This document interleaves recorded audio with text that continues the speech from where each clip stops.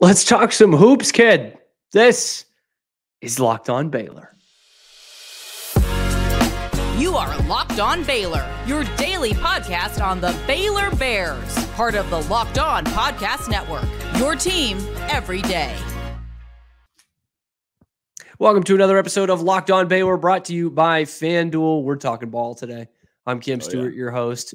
Branden MacKinnon, the ultimate knower of ball, is here with me today because, Branden, as we are recording this, we are 2 weeks out from the start of Baylor men's basketball. Just tell me the excitement that is flowing through your veins in this all-exciting football season for us. Yeah, I wish that I can feel it already. I wish that I had a higher res camera on my company issued laptop because the goosebumps are there. Just from you talking about that. Yeah, the hair is standing up. Yes. No, the fact that we are like actually per the calendar 2 weeks away. Like it's not just days. By the time this is hitting, like we're here. Yes. Yeah.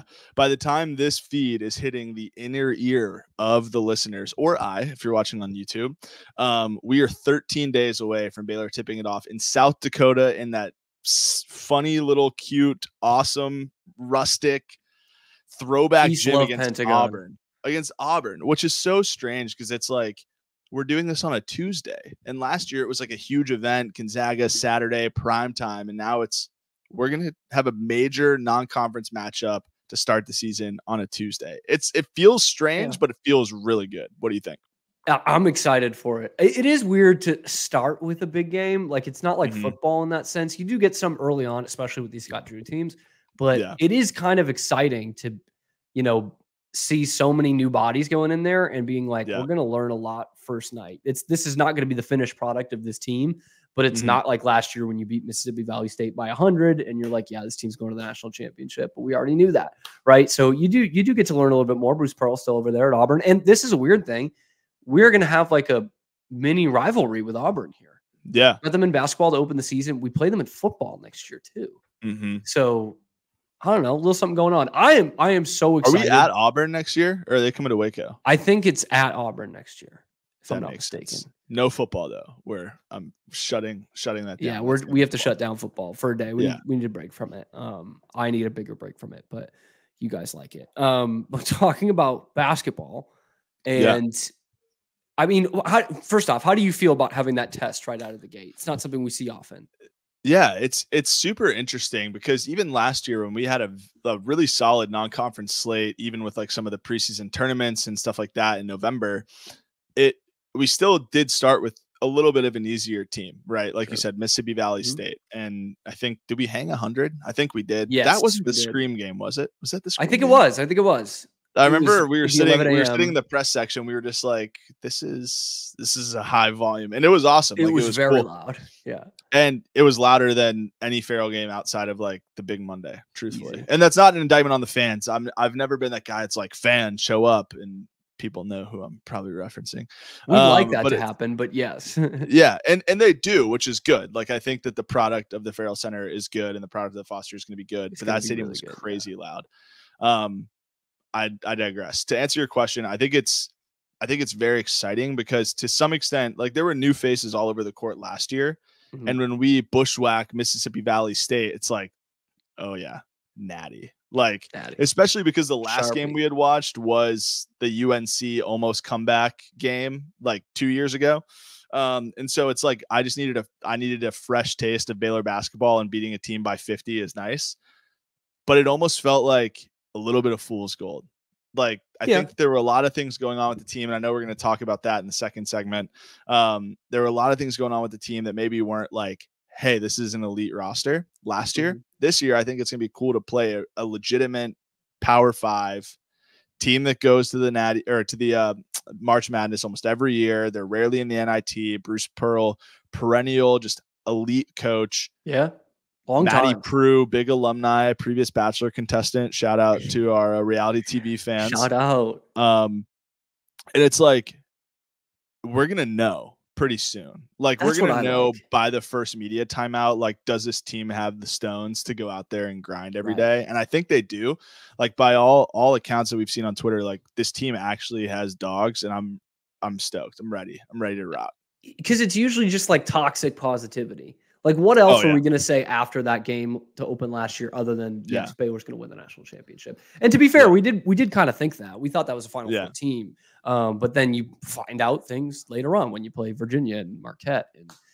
And anyway, it's good to get that to start. And so Baylor coming in at 20th in the coaches poll. You also have good tape. Sorry, last thing on the good thing to start. You also have good tape to watch. Sure. Because, I mean, when you're sitting in a film session and everybody's just like, man, we all look awesome. Yeah. Like, or even when things don't work, but they work, right? Yeah. Like, this was bad defense, but the guy blew a layup.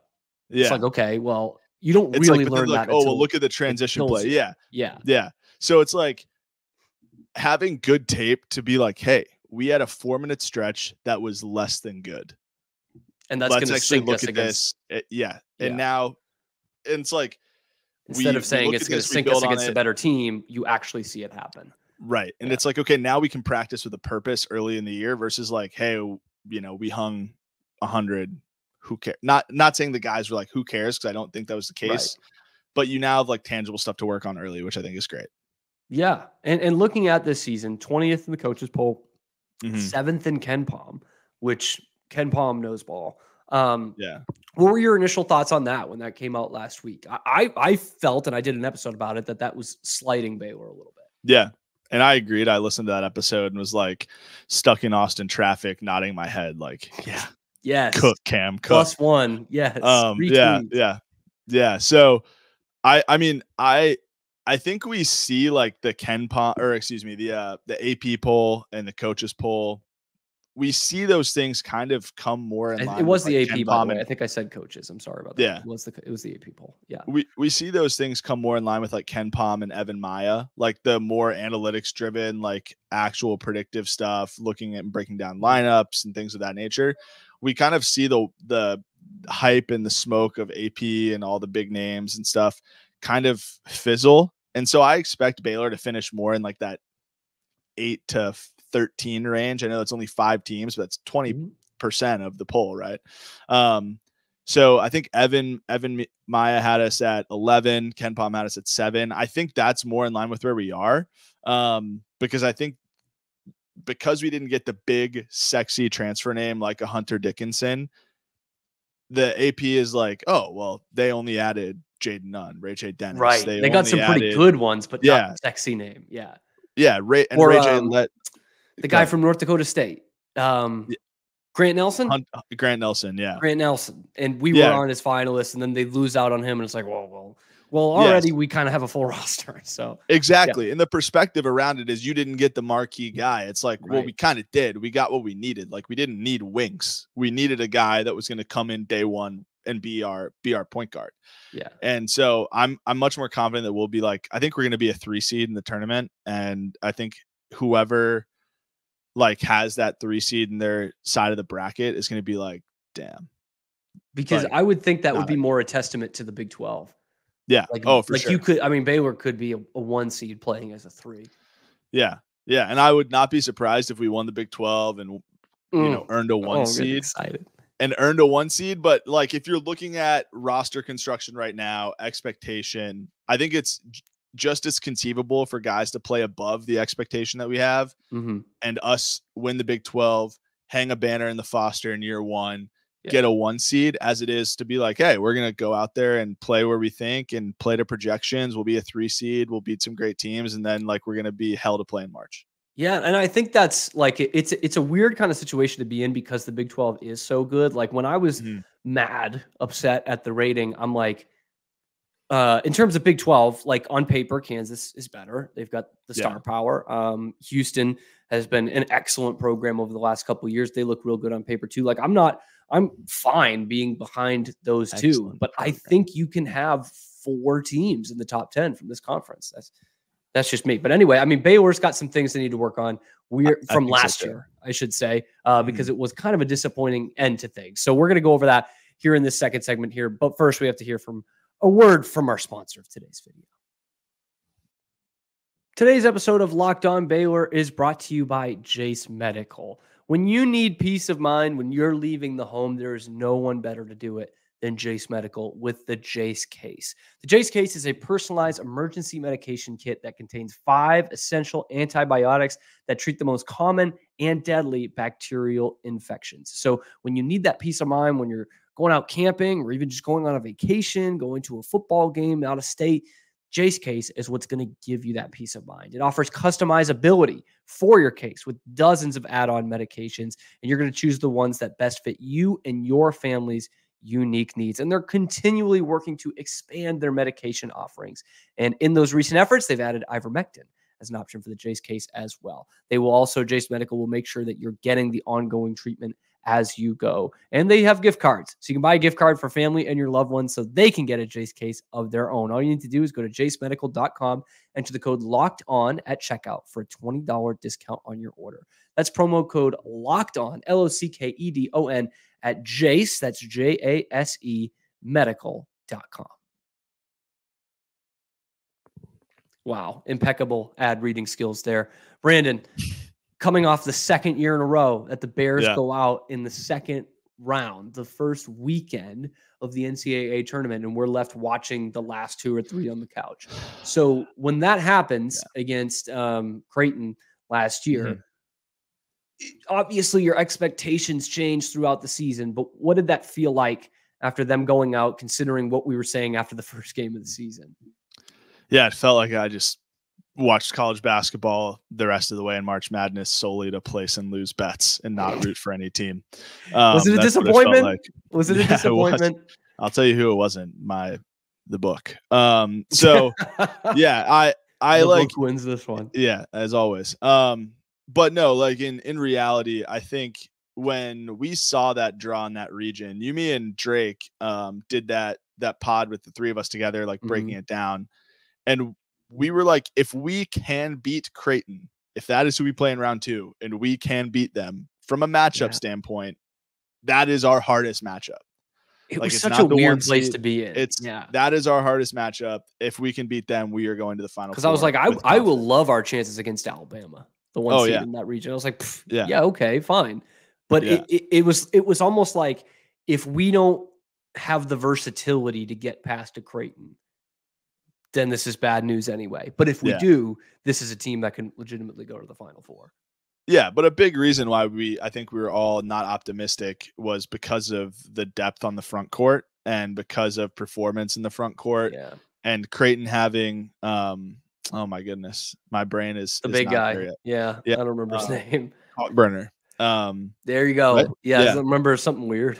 I'm having to like pull. Get my brain in college. We've tried to block this out a little bit.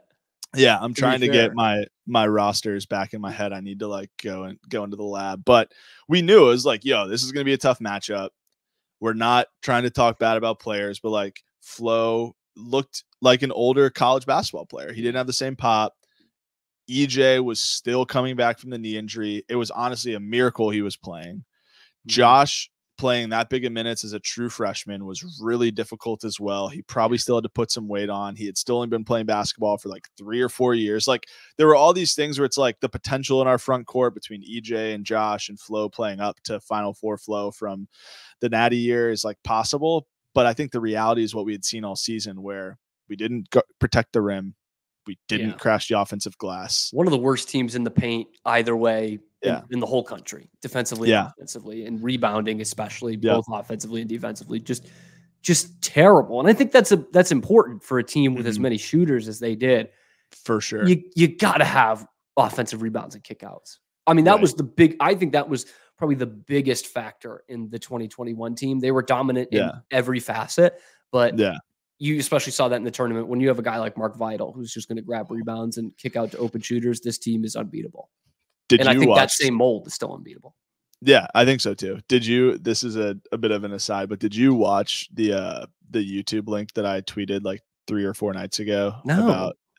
I'll send it to you, but it was a 11-minute video and it was just titled all of Baylor's highlights from the national championship. Oh, I've for sure seen that. Yeah. And it was like 11 minutes from when we played Hartford all the way until Gonzaga. And it was like pretty much every shot that went in or defensive play that was made. I was just like, oh my God. Yeah. I was like, cold towel and new pair of pants. Yes. It was wild. So no, but to your point of like the front court side of things, I think this year's team has the making and like the bodies to withstand that, because a lot of the time front court depth or lack of front court production comes down to like, that is a very physical position to play. And so that's why you see guys get banged up and not perform, and, you know, it's tiring. And so I think with Yves Missi, with a full off season of Everyday John, I don't know if you've seen his photos lately, but wow, guy looks good. Yes. Looks good. Looks like Josh Ochenwuna, full season, full year in the program. Like, there's a lot to like about those three guys kind of spearheading the front court. And I think just the experience is going to be good. So I think we're going to be in a much better place because we still have shooters. Like, that's still going to happen. Sure. I mean, that's the thing. The mold is still there. I mean, it's obviously not the 2021 national championship team, but that is still the way they're going to play offensively anyway, and hopefully defensively getting back to it, because that was the big drop off last year. And speaking of Josh O, in particular, that's a guy who, you said it, he was rushed into a role last year. I mean, you could tell how raw he was. Super raw. We obviously haven't seen much of the tape to see what he's like right now, but how important is it for him to just continue to polish? I mean, we saw it with EJ too in the national championship season, that he was just a huge jump from year 1 to 2, and what we saw out of him. So how important is that for Josh O to make that kind of jump like the big men we've seen in the past? Yeah. So you referenced the EJ piece from the national championship run, and Freddie Gillespie was another one I thought about. Yeah, Tristan Clark before he got hurt and transferred, like really solid. Josh O has a little bit different game than all those guys. I would say it's probably more closely aligned with Everyday John's type. Like Gillespie and Clark were big post up guys, where like Everyday John was more of a lob threat. Then when I interviewed John last year, I asked him, like, the first thing I said, I was like, look, I'm not trying to bring up the injury. That's not what we're doing. But I want to know, in the national championship year, how cool did it feel coming out every time out where they were like, hey, we're going to run the pick and roll lob play and it's a free 2 points. Like, that's just going to happen. Because I'm sure you remember, it was literally like we would come out of a timeout, Davion or Jared, because Maceo would be in the corner as the bailout guy in case they covered the pick and roll well. If they like dropped, we were kind of cooked. But if they tried to pinch our ball handlers, Everyday John was open immediately, and it was just like a free 2 points. And he laughed, and he was like, yeah, we knew that was going to work every time. And I was just like, that's incredible. So to your point about Josh, it's like, if Josh, a lot of the stuff that was tough last year was like footwork, in my opinion. Like, I'm not a coach, I'm not a professional, but just from watching a lot of tape. And that's one of the last things to come around, for sure, when you're learning the sport, especially as a big man. Yeah, he had moments where you're like, oh my God, like the touch is crazy, like just instinctual athletic stuff that he did.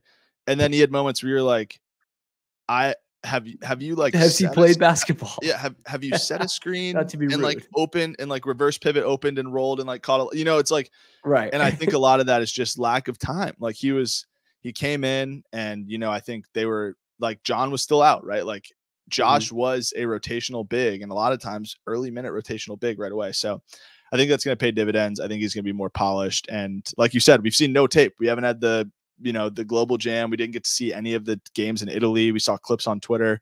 But I think everything I've heard is that he's in a much better, much more confident player. I'll say, not better. I'm not going to say better to take away from performance, but he's much more confident in his game. And I think it's a good thing. And he's one of the guys that you just have to look out for this year. You need to see an improvement out of him. And this is hot take, kind of, in my opinion. I think he is a potential for Big 12 Defensive Player of the Year. I think he could lead the conference in blocks. I think he can lead the conference in blocks, truly. That would be very much Jonathan Chachua type of rise, wouldn't it? Yeah. Like, I think he could. One Defensive Player of the Year. Yeah. And so that's a unit that needs improvement. And this is a good segue to talk about that next week. We are going to be doing full previews here in all the position groups. So that's going to be front court, back court, with the wings in between there. And this is the one I'm most interested in, just because, they've got a lot of talent. The other one, it's not that they don't have talent in the front court, but it's something that really sunk them last year, and hoping that's not the case here to take that next step once again and get out of the first weekend for sure. Yep. Passion, drive, and patience. What brings home the winning trophy is also what keeps your ride or die alive. eBay Motors has everything you need to maintain your vehicle and level it up to peak performance. From superchargers, roof racks, exhaust kits, LED headlights, and more. Whether you're into speed, power, or style, they called me all those things in high school, eBay Motors has got you covered. With over 122 million parts for your number one ride or die, you'll always find exactly what you're looking for. And with eBay's Guaranteed Fit, your part is guaranteed to fit your ride every time or your money back. Because with eBay Motors, you're burning rubber, not cash. With all the parts you need at the prices you want, it's easy to turn your car into the MVP and bring home that win. So keep your ride or die alive at ebaymotors.com. Eligible items only. Exclusions do apply, and eBay Guaranteed Fit only available to U.S. customers. So talking about the front court as a little bit more of an emphasis, but we'll have the full front court episode next week. And thinking about that, because I say that to preface, I want to know who the leader is going to be on this team. It's been pretty set the last few years. Obviously, the championship team was all guys coming back, and then the next year you had half that team coming back, most of them role players, not starters, and then a guy like James Akinjo who comes in and can really lead the offense. And last year it's an Adam Flagler type. This year, who are we left with to lead this locker room? Yeah. So as backwards as it sounds to the leader question, I actually think it's going to be really. So we still have Jonathan Tchamwa-Tchatchoua from the national championship team, and I think that's it. If I'm not mistaken. Would be it. Yeah, Loveday transferred. Turner. I don't know if Turner's at Louisiana Tech. Right, he left. So that's probably it. Yeah. LJ's at U of H. Adam draft. Yeah, and so that's it. And that's got to be big for Tchamwa-Tchatchoua, by the way, that he is involved the whole offseason, right? I mean, last year, obviously, through no fault of his own, but he's doing individual rehab. He's around the team, I'm sure, whenever he can. But now he's literally in every drill. So I have to imagine that would help. Yeah. So that's where I'm going. I think it's actually going to be incredibly refreshing to not have hangover is the wrong word, but just lingering impact, if you want to call it that, but not having people.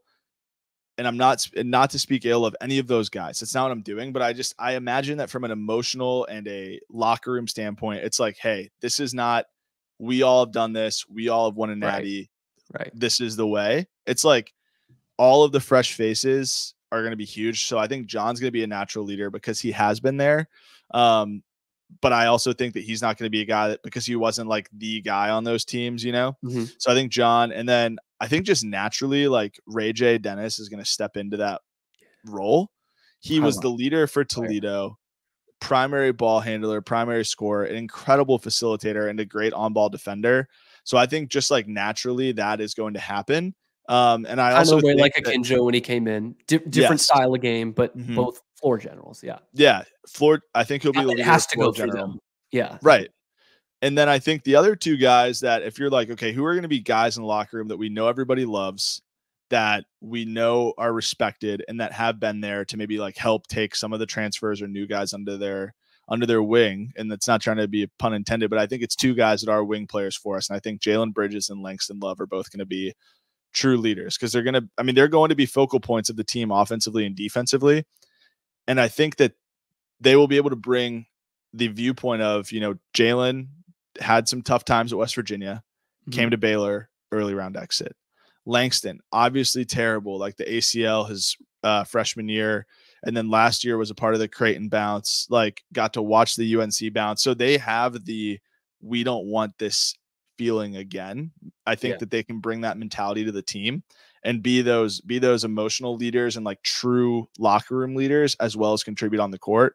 So that's kind of my answer. I think like floor general, court leader, Ray J. We've been here, experience, steady from national championship on, everyday John, and then like true locker room guys that are going to be like, yo, like let's get this stuff right because we've had disappointing seasons and disappointing college experiences in some case. Jalen and Langston, like Jalen had an offer to go play professional basketball in Australia. He chose to come back. He had an offer to go to the league that has produced tons of NBA players. He chose to come back. Why? I think it's because he knows he's going to be that guy. And I wonder if I don't know if unrest is the right word, because I certainly don't feel this way, and I don't necessarily feel it around the fan base. But It's like if they go out and have a carbon copy of last season, which was a good season, but you go out, you lose in the second round again. That's 3 straight years after winning the national championship. There's some questions there. I mean, it's not fire the coach, obviously, but it's like, why aren't we getting back to that? We have the talent, we've got the conference. Why are we not getting back to that? So I'm wondering if there will be some sort of that mentality with the players too, of like, we were better than the second round 2 years ago. We were better than the second round last year. These are the things that we got to do to get there. Yeah, I think so. I mean, the 2 years ago, second round exit, like UNC might have been the best 8 seed of all time. For sure. I mean, it wasn't a fluke that they lost that game, but it was as weird as you could get to have them in the second round and to come back from have your worst shooting day of probably the year. Game was come all the way schizophrenic. Back nuts. The game was Jekyll and Hyde, like completely schizophrenic. Like it was insane. With the last year, I mean, at that point, Creighton probably was a better team at that point. And the matchups, like we mentioned, were just the matchup was terrible for them. Yeah, it was a pain. So yeah, I think that there's a sense of that, and like, I wonder too. You brought up the coaching. It's never going to be a fire the coach scenario with Scott Drew. Like he has this job as long as he wants it, as he should. Yeah. Does that say that we're not allowed to say, hey, interesting decision? No, I don't think that that's fair. And I don't think we can be blind to that. But I feel like Scott Drew has always done a good job in game coaching and recruiting. Sure. Last year, I do wonder though, like the guys that are still on the bench are incredible, but I do wonder how much of an impact not having Jerome Tang in the huddle had on that team not being able to make as many in-game adjustments as we've seen before. Like how many times would we go to halftime down? We came out and it was like, oh my God, completely different game plan. It was frequent when Tang was there. And so I think that's a huge thing too. Like Scott had to learn how to not coach with his best friend. Like that's right. And there was a clear drop in, I don't want to say drop in intensity because that makes the players sound bad, but like there just wasn't that dog on the defensive end. Yeah. And I don't know how much of that was Tang or how much of that was just the cycle of what it is, but this was a different looking Baylor team than the one that had succeeded the 3 or 4 years before that. So I think from what you see at the makeup, we're going to see that again. Okay. Oh yeah. I think with some of the guys that we have, so D'Antoine taking the red shirt year last year, like people forget he exists because well, not really, but like because of some people do. Yeah. Yeah. People are like naming the guards and I'm like, D'Antoine was slated to be a rotation guy before they were like, hey, like take the red shirt. Right. Almost to like save him. Like he was going to be out most of the year, but he was filthy in Global Jam. Like he was absolutely disgusting. His athleticism was crazy. Dog on defense. Jaden Nunn, dog on defense. Like I think that mentality is going to be back. Jacoby Walters, who is our highest recruit. Like we've gone this entire pod and haven't really talked about Jacoby or Eve or Miro. Like Jacoby, everyone's like incredible wing defender, lockdown NBA defender potential. And it's like, okay, so that he's going to be a dog on defense. And what if he gives us 8 points a game, 10 points a game? Like, so I think the defensive identity is going to come back for sure. I really hope so. Is that the key to this team, is bringing that identity back? I don't know if I can say that. I haven't seen the team play. We have no idea. Yeah, that's true. That's fair. That's fair. I think there are a bunch of new names too. It's not like you're running it totally back. I think the key to this team is truly just going to be like how many times did we watch last year, or when you watch, I'm not even just talking about last year's Baylor team. When you watch any college basketball team and they look disgruntled with each other. They look like people are eye rolling. People are trying to get theirs. We didn't see that super often with last year's team, but it existed. Yeah. If this team made up of new guys, new faces, can play cohesive together basketball, the defensive identity will follow, because the defensive breakdowns were not due to lack of talent last year. It was lack of communication and guys being on the same page. So I truly think the key is just like cohesion and like, do we love playing basketball with each other? Yes or no? And are we in this together and unselfish? Yes or no? And if the answer to both of those is yes, I think like Final Four is very in the question. Yes. You get me excited now. Let's bring that back. Branden, thank you so much for joining the show today. Always appreciate it. Like I said, we're going to see a lot of Branden in the future. We're going to be breaking down this team left, right, and center, and I can't wait because we are such a basketball school. It's not even funny. Thank you for making it your first listen today and every day. We'll be back tomorrow with a little more football. This has 13 been days, baby. Will be 13 days. Locked on Baylor.